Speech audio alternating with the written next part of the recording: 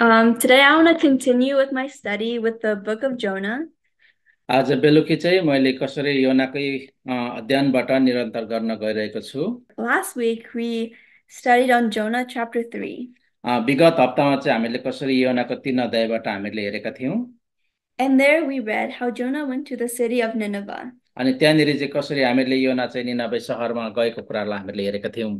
and he went there and preached unto the people.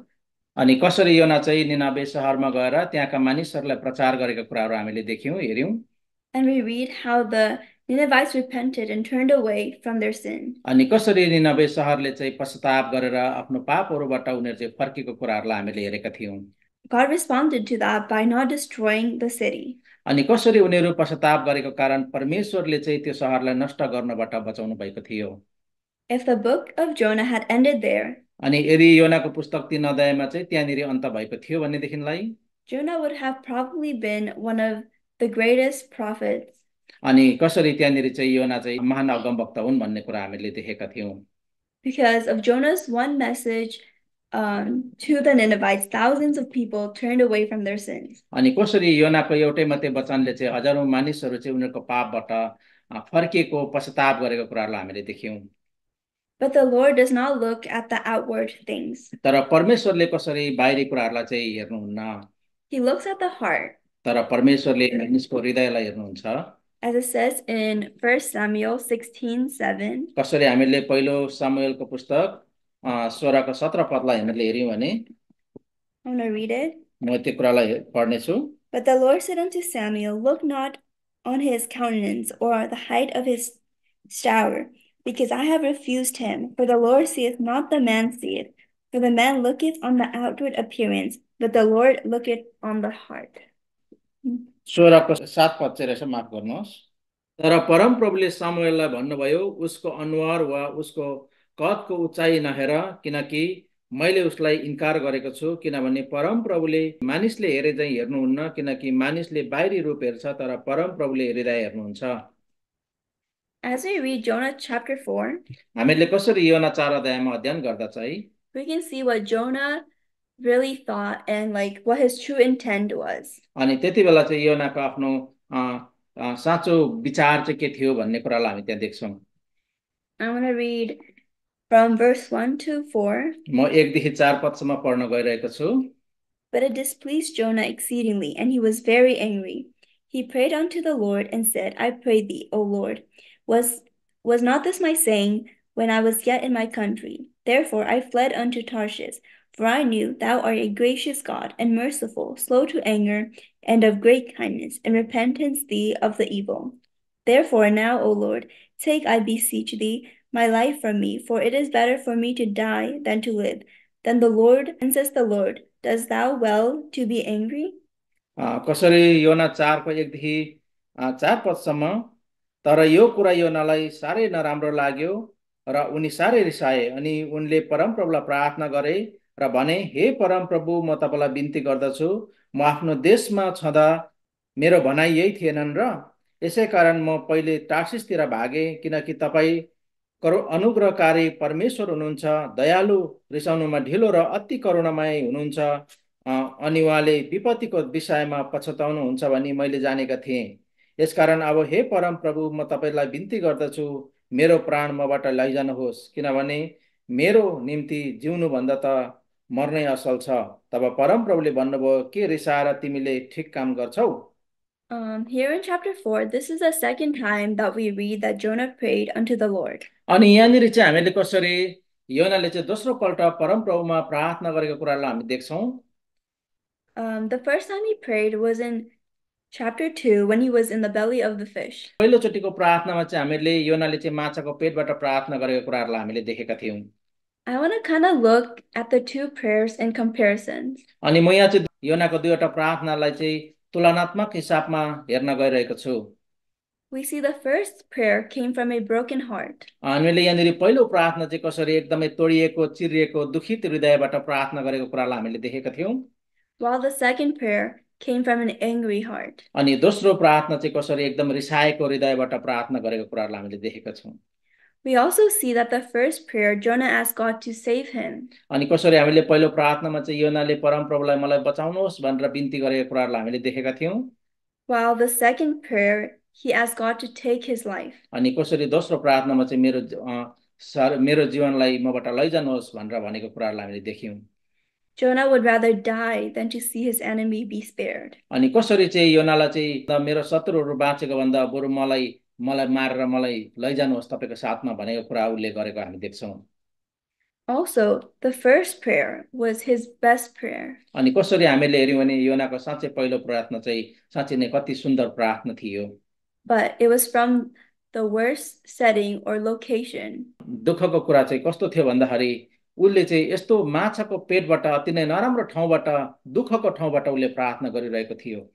And now in chapter 4, in his prayer, it is a worse prayer, but in a wonderful location where God is doing his work. तर कसरी 4 अध्यायमा चाहिँ यति सुन्दर ठाउँमा छ तर यति नराम्रो प्रार्थना परमेश्वरलाई गरिरहेको छ योनाले। As we look into Jonah's prayer, it also tells us why he ran away from the presence of the Lord in the first place. अनि कसरी योना चाहिँ किन परमेश्वरको उपस्थितिबाट चाहिँ तर्सिसतिर भागेको भन्ने कुरा उसले बताइरहेको छ त्यहाँनेरि। Jonah knew the characters of God. योनालाई चाहिँ परमेश्वर कस्तो हुनुहुन्छ भन्ने कुराको ज्ञान थियो। He knew that he was a gracious and merciful and slow to anger God. अनि कसरी योनाले यसो भन्छ तपाईँ चाहिँ रिसाउनुमा ढिलो कृपालु अनुग्रहकारी परमेश्वर हुनुहुन्छ भनेर उसले भन्दैछ। Because God is so gracious, he knew that God would spare Ninevite. अनि कसरी परमेश्वर अति नै अनुग्रहकारी भएको कारणले गर्दाखेरि चाहिँ अब निनवे शहरलाई नष्ट गर्नबाट चाहिँ उहाँले बचाउनुहुन्छ भन्ने कुराको ज्ञान योनालाई थियो। He said that he knew from the beginning if he went to Nineveh and preached that God would have saved them. अनि कसरी योनाले यसो भन्दैछ मलाई सुरुबाट नै यो कुरा थाहा थियो यदि मैले त्यहाँ गएर प्रचार गरेँ भनेदेखिलाई त्यहाँका मानिसहरूलाई तपाईँले बचाउनुहुन्छ भन्ने कुराको ज्ञान उसलाई भएको कुरा यहाँ गर्दैछ। And to Jonah, this should have been a wonderful message or a wonderful thing for the people to be saved. तर योनाको लागि चाहिँ कति सुन्दर कुरा हुन्थ्यो निनवेका मानिसहरू बाँच्नुपर्छ र बाँचेको कुरा चाहिँ कति सुन्दर कुरा हुन्थ्यो। Yet he did not think that. He did not want his enemies to be saved. तर कसरी योनाले चाहिँ उसको शत्रुहरू चाहिँ बाँचेको कुरा हेर्न चाहन्थेन मन पराउँदैन थियो र तिनीहरू चाहिँ नष्ट भएको हेर्न चाहन्थ्यो। It seems like to Jonah, his reputation is more important to him that he'd rather die than to live with this. तर कसरी योनाको निम्ति चाहिँ आफ्नो प्रतिष्ठा आफ्नो इज्जत चाहिँ कति महानता भयो ताकि म चाहिँ जिउनु भन्दा मर्नु मेरो लागि असल छ भन्ने कुरा उसले गर्दैछ। In verse 4, we read how God questions Jonah. अनि 4 पदमा चाहिँ हामीले यो पढ्यौं कसरी परमेश्वरले योनालाई प्रश्न गरेको कुरालाई। See that God is examining Jonah's heart to see why was he so angry. अनि कसरी 4 पदमा चाहिँ यस्तो कुरा हामी देख्दैछौँ परमेश्वरले योनालाई प्रश्न गर्दैछ किन चाहिँ तिमी रिसाउँदछौ भन्ने कुराको हृदय परमेश्वरले योनाको हृदयको जाँच गर्दै हुनुहुन्छ। Yet Jonah did not respond to God. Yet he ignored his question and left the city. तर योनाले कसरी परमेश्वरको कुरालाई उत्तर दिनुको साटो उ चाहिँ त्यो शहर छोडेर त्यहाँबाट निस्किहाले। We read that he left the city and sat on the east side of it. तर उसले आफ्नो त्यो शहरलाई छोडेर कसरी पूर्वी ठाउँमा गएर उसले चाहिँ त्यहाँ बसेको कुराहरू हामी पढ्न पाउँछौं। He sat there to see what might become of the city. उसले चाहिँ कसरी पूर्वको ठाउँमा गएर चाहिँ अब यो शहरलाई कस्तो हुँदो रहेछ के हुँदो रहेछ नष्ट हुन्छ कि हुँदैन भनेर चाहिँ उसले हेर्न चाहन्थ्यो र पूर्वको ठाउँमा गएर बसेर त्यो शहरलाई हेर्दै बसे। The Lord knew that Jonah was uncomfortable sitting in the booth. तर कसरी परमेश्वरले चाहिँ योनालाई चाहिँ त्यो एउटा सानो झाडीमा बसेको कुरा अनि उसलाई अति नै असुविधा भएको कुरा देख्नुभयो। So the Lord graciously caused a vine to grow so that it will protect Jonah from the sun. तर परमेश्वरले कसरी अति नै अनुग्रह गरेर अति नै माया गरेर एउटा सानो रुखलाई उमार्नु भयो ताकि उसलाई त्यो घामको तापबाट उ चाहिँ छुटकारा पाउन सकुन् घामको तापबाट उ चाहिँ बाँच्न सकुन् भनेर। Then the Lord prepared a worm. तर परमेश्वरले फेरि त्यहाँनिर एउटा किरालाई प्रयोग गर्नुभयो। And the worm made the plant wither away. अनि कसरी किराले त्यो प्लान्टलाई चाहिँ त्यो एउटा बिरुवालाई खाइदियो र फेरि त्यो सुकिहाल्यो। Jonah was extremely mad because of this and wished to die even more.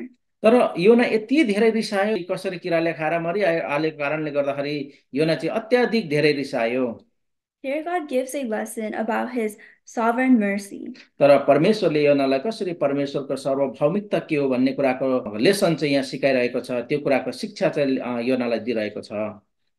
Um, God asked Jonah if it is okay or is it well that he is angry about the plant. अनि कसरी परमेश्वरले फेरि योनालाई प्रश्न गरे कि यो रुख एउटा बिरुवा मरेको कुरामा तिमी रिसाउनु ठिक छ भनेर प्रश्न सोधेको छ।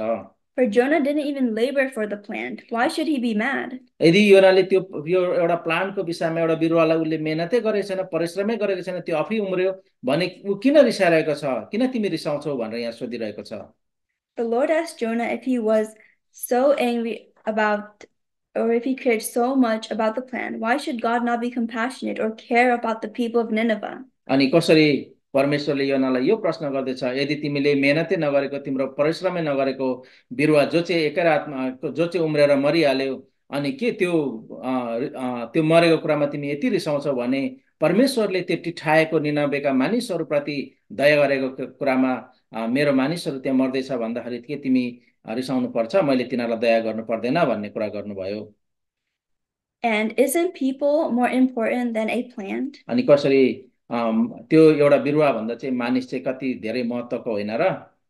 For there are 120,000 people in the city of Nineveh and much more cattle. अनि कसरी निनवे शहरमा चाहिँ 1,20,000 मानिसहरू थिए भनेदेखिलाई त्यहाँ त्यति नै धेरै गाईबस्तुहरू पनि थियो, चौपायाहरू पनि त्यहाँनिर थियो। How can God destroy all those people who don't even know their right hand from their left hand? अनि कसरी जसले चाहिँ दाहिने देब्रे नै जान्दैन, अनि कसरी परमेश्वरले तिनीहरूलाई चाहिँ नष्ट गर्ने? God, at the end of the book, God is not only questioning Jonah, but he's also questioning the reader. अनि अन्तिममा आएर चाहिँ त्यहाँ प्रश्न गरेको छ, अनि यहाँ प्रश्न चाहिँ त्यो उसलाई मात्रै प्रश्न गरेको होइन, कसरी त्यो कुरा चाहिँ हामीहरू जतिजना पढिरहेका छौँ उनीहरूलाई पनि प्रश्न गरेको हो। Are we okay that God loves our enemies? को हामी पनि साँच्चै हामीहरूले मन नपराएको मानिसहरू, हाम्रो शत्रुहरूलाई हामी प्रेम गर्छौँ? Sometimes we might be like Jonah. कहिलेकाहीँ चाहिँ हामी योना जस्तै भइपठाउँछौँ। We're uncompassionate for our enemies. हामी कतिचोटि चाहिँ हाम्रो शत्रुहरूप्रति हामी चाहिँ उनीहरूलाई दया गर्ने, टिठ्याउने कुराबाट हामी चुकिपठाउँछौँ। But we must learn from this book to love our enemies just as God loves them. अनि यसै कारणले यो पुस्तकबाट चाहिँ हामीले कसरी परमेश्वरले हामीलाई प्रेम गर्नुभयो त्यसरी नै हामीले हाम्रो शत्रुहरूलाई प्रेम गर्नुपर्छ भन्ने कुराको शिक्षा पनि हामीले लिनुपर्छ, त्यो कुरा सिक्नुपर्छ।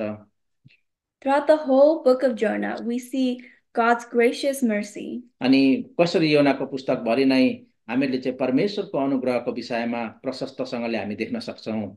Not just to the people of Nineveh, but कसरी निनावेका मानिसहरूप्रति मात्रै होइन, also to his own prophet.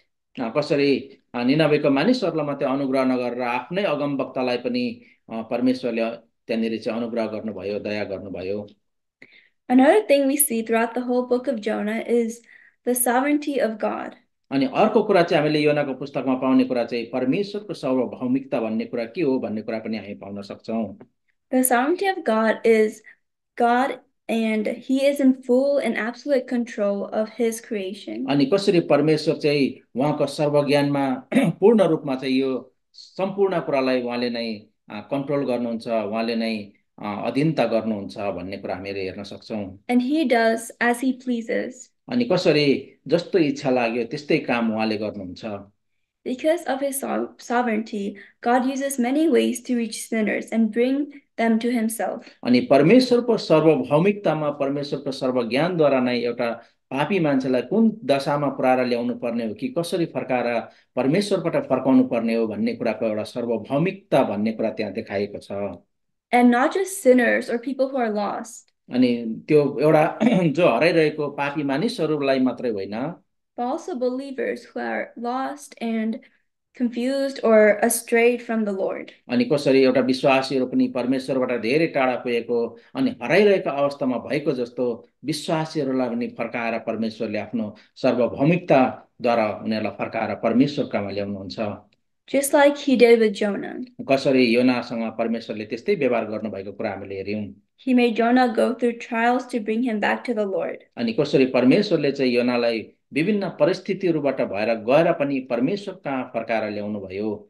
Now the book doesn't really tell us exactly if Jonah like understood the and like was loved his enemies after, but I want to think that, or I believe that he would have. कसरी हामीहरूलाई यो पुस्तकले चाहिँ छर्लङ्गै योनाले चाहिँ अन्तमा गएर उसको शत्रुहरूलाई प्रेम गरे कि गरेन त्यो कुरा चाहिँ हामीले यहाँनिर छर्लङ्गै पाउन सक्दैनौँ तर पनि मलाई यस्तो लाग्छ योनाले चाहिँ पछि गएर त्यो मानिसहरूलाई प्रेम गरे भन्ने लाग्छ We can truly see how the character of Jonah changes throughout the book. अनि हामीहरूले कसरी एक अध्यायदेखि लिएर 4 अध्यायमा आइपुग्दै गर्दा योनाको चरित्र चाहिँ कसरी परिवर्तन भएको कुराहरूलाई हामीले हेऱ्यौँ त्यहाँ देख्यौँ How he went from being rebellious and not listening to Lord and even running away from the Lord. अनि कसरी एउटा विद्रोही थियो अनि परमेश्वरलाई नसुन्ने थियो अनि परमेश्वरले भनेको कुराहरूबाट टाढा भाग्ने थियो तर कसरी परमेश्वरकहाँ फर्किआएको कुरा हामीले देख्यौँ And we see in chapter 2 how he asked the Lord for the help. अनि 2 अध्यायमा चाहिँ फेरि परमेश्वरलाई कसरी मलाई सहयोग गर्नुहोस् मलाई बचाउनुहोस् भनेको कुरा हामीले हेऱ्यौँ And we see in 3 that Jonah did as the Lord had commanded him to do, even though he did not want to do it. अनि 3 अध्यायमा चाहिँ कसरी परमेश्वरले अराउनु भएको काम चाहिँ उसले गर्यो तर उसको हृदयबाट चाहिँ उसले गर्न चाहँदैन थियो किनभने ऊ चाहिँ हठी नै थियो 3 अध्यायमा चाहिँ And in 4 we see how his true intentions of why he did all of these things. अनि 4 अध्यायमा चाहिँ आज हामीले यो कुरा पढ्यौँ किन उसले चाहिँ 1 अध्याय 2 अध्याय र 3 अध्यायमा के कामहरू गरिरहेको थियो किन भागिरहेको थियो भन्ने सबै कुराको कुरा चाहिँ 1 देखि 4 पदसम्म हामीले पढ्दा ती कुराहरू पाउन सक्यौँ Truly, this book is a great book, and there's a lot more that I have missed. यो साँच्चै नै यो पुस्तक चाहिँ अति नै महत्त्वपूर्ण पुस्तक छ मैले धेरै कुराहरू तपाईँको बिचमा छोडी पठाएको छु त्यो कुराहरूलाई मैले गरेको छुइनँ But I hope we can understand and grow more from what I have shared. मलाई आशा छ मलाई यस्तो लाग्छ जति कुराहरू हामीले यहाँ हेऱ्यौँ यो कुराहरूले पक्कै तपाईँहरूलाई फाइदा पुगेको छ आशिष पुगेको छ Thank you, and God bless you. धन्यवाद अनि सबैलाई परमेश्वरले आशिष दिउन्